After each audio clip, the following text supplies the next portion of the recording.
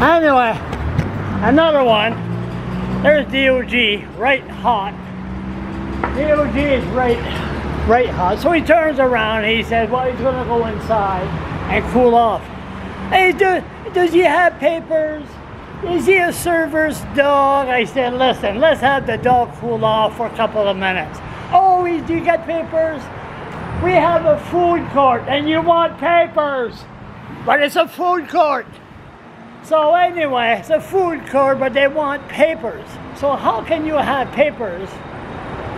Allow a dog with papers, but it's a food court. Can you imagine that? I mean, it doesn't make sense. But that's the service that Irving gives to the citizen.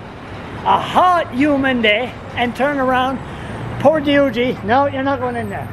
But it's funny, we went there last winter.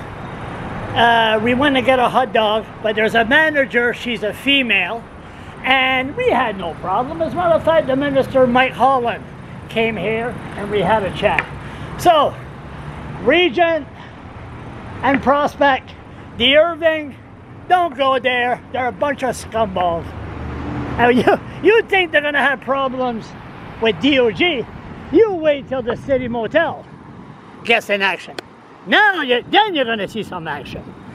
Deogy will be nothing compared to what they're gonna see here when the city motel opens. Oh well, come on, Deogy.